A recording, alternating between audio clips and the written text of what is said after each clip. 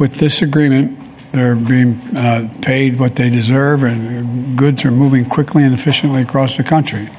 Plus, this has a direct impact on reducing inflation. A direct impact on reducing inflation. That's not so bad.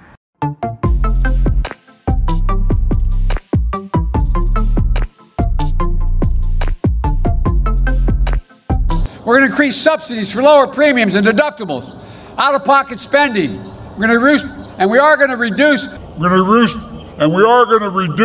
Prescription drug crisis. The experts acknowledge by 60%.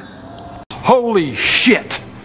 And the fact is that my message to Congress is this.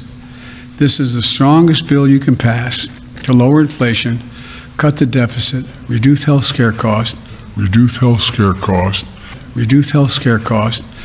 They drastically reduce depression. Is that even a word?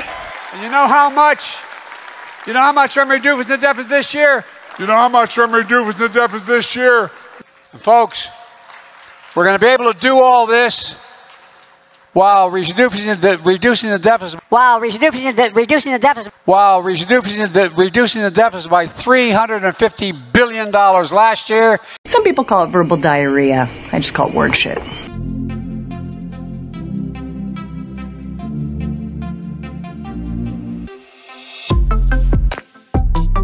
The Obama-Biden administration reduced the auto industry and, I should rescue the automobile industry.